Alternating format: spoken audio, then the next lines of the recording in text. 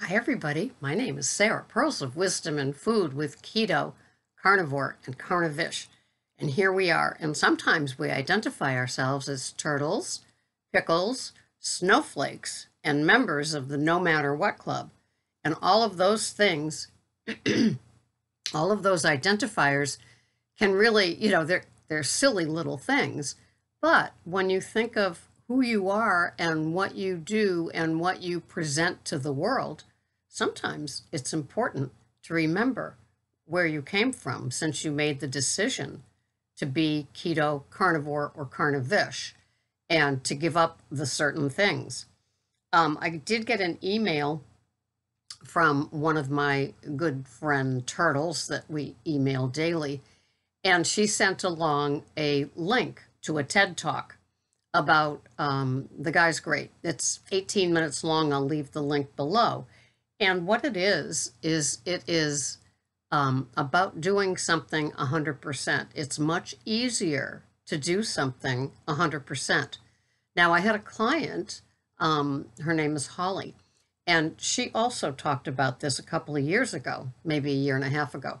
And it was the same thing. And it really struck me because, yes, it's like if you were in AA and you smoked pot, that's not doing sobriety at 100%. And you spend an awful lot of time perseverating about, is this too much pot? Can I still have more? Or if you haven't declared yourself as a person in sobriety while you're still doing your amounts of alcohol.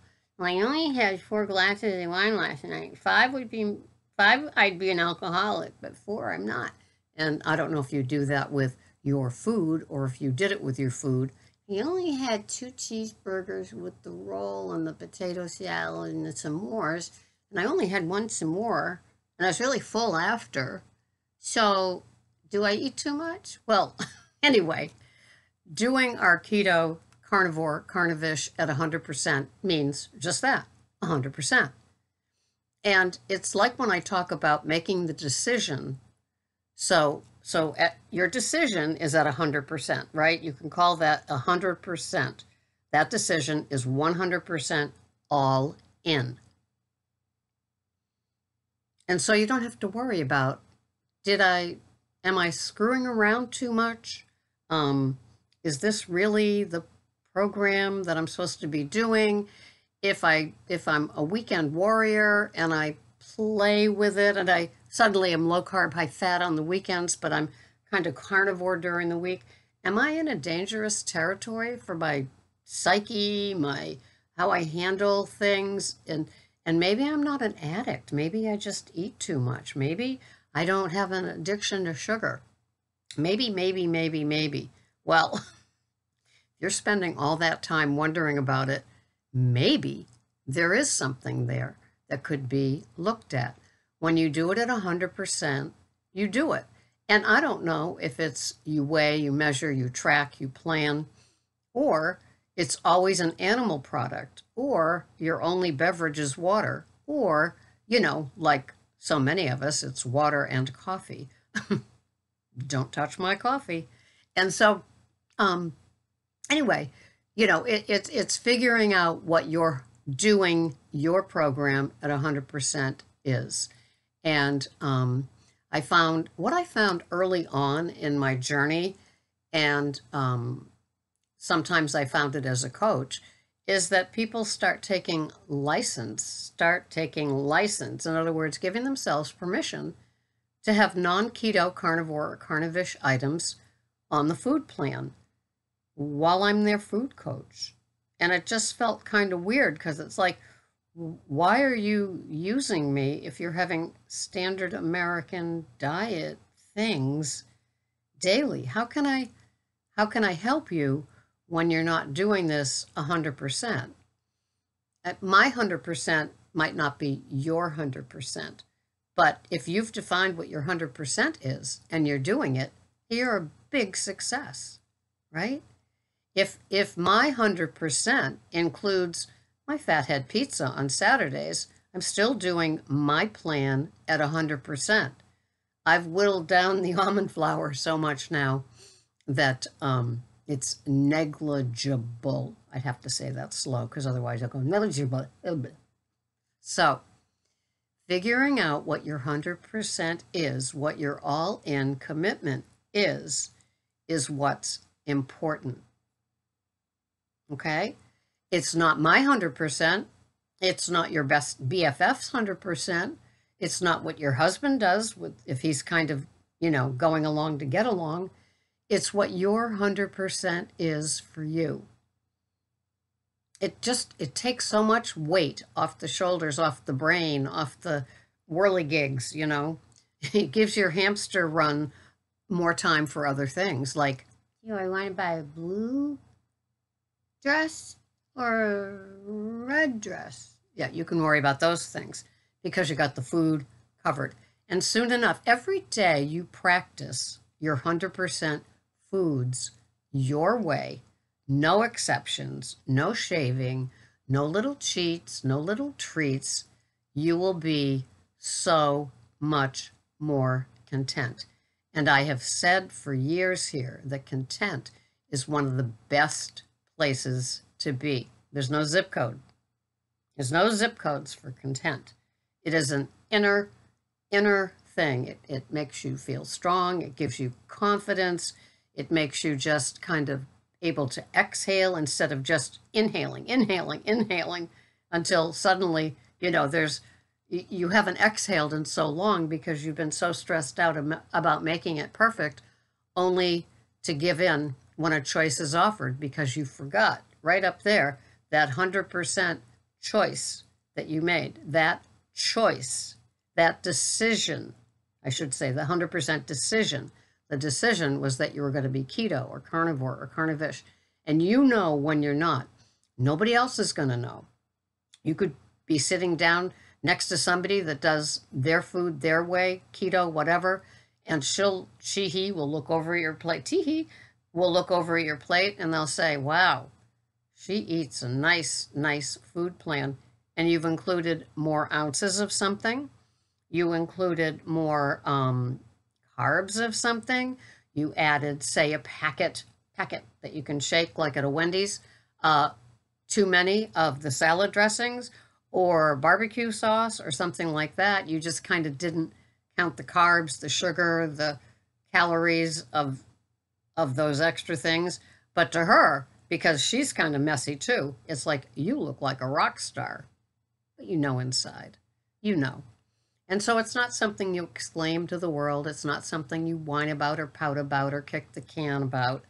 It's something that you do with pride and integrity, maintaining your 100%.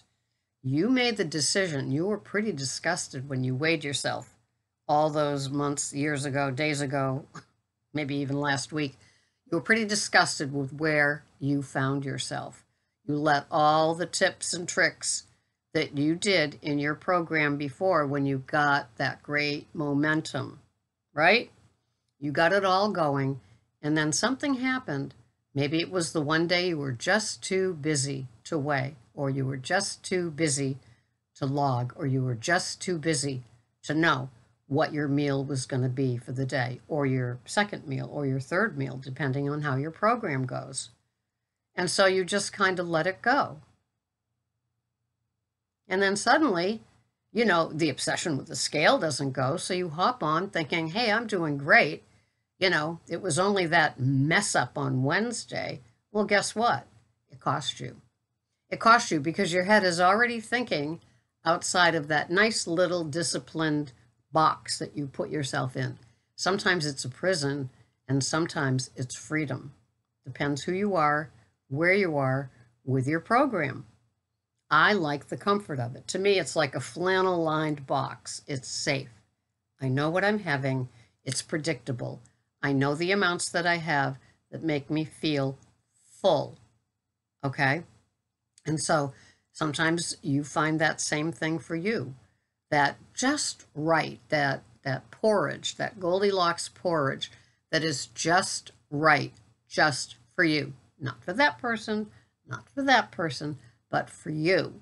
And so you're blessed. You're lucky. It's easy. Isn't that a freeing feeling? I don't feel locked in when I do my carnivore Monday through Friday. I have 45 grams of Brussels sprouts on Sunday still, and I have my fathead pizza with 1/3 of a cup of almond flour in a double batch for the crust. So it's like, it's just not even there. And maybe when the almond flour runs out, I won't buy another bag. But I had 2 bags when the idea was given to me that you don't really need it. So it's like, oh, okay. I don't, I guess.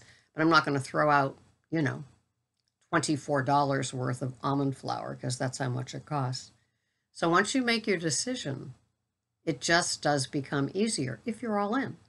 If you make your decision and you're still at 93%, it's not going to, it doesn't work. It's like, you go to the air pump at the car wash and you fill 3 tires with air to the place they're supposed to be, and you don't do the 4th. Huh? Yeah, that's not 100%, right? So in order to be 100%, you need to do those 4 tires. In order to be 100% for you, you need to be in alignment with what works for you. And it's not a committee meeting that involves, 4 other people. It's what you do that works for you. If you're able to have something that, like an avocado, which is high in carbs, but high in fat. It's one of those, a lot of people still have them. They get a lot from them. And the person next to you says, I couldn't ever eat those. Those are, wow, there's so many carbs in them. And you've been having it in your food plan for a while and it works. Well, then keep having it. Your skin is smoother. It helps with the fat content. You just love the taste. You put an egg in it with cheese on it, maybe with some crumbled bacon or something. And it's just, maybe one of the 1, 2, or 3 meals that you have every day. So don't let that other person sway you if it's still working for you. That's another saying. If it ain't broke, don't fix it. And so don't get swayed by other people that are so, right in your stuff. I have somebody that comments here on my channel, and she challenges everything that I do. It's like, well, go find your own Goldilocks. If I don't work for you, then you don't have to waste your time with me and challenge me on why I have something or don't have something. Go find somebody that you're comfortable with, or, practice acceptance. I don't get into your, yeah. So it's just kind of funny. That's the human nature part of it. And, it is what it is, but it is kind of funny because it's like, how come you still have that and you do that and I can't do that? And it's like, okay, then don't. But don't get into my pile. That's my pile and it works for me. Don't we love our lives? So anyway, that's it for the day and more topics to follow. I'm just refreshed and back and it's all coming together and I'm happy. And I like being happy and content. I hope you are too. So work on that 100%, okay? That decision that you made when you felt so much self-loathing when you got on the scale. Remember that each day that you wake up, dive in at 100% and you'll have nothing but success. That's how easy it is. I'll see you the next time. Bye-bye for now.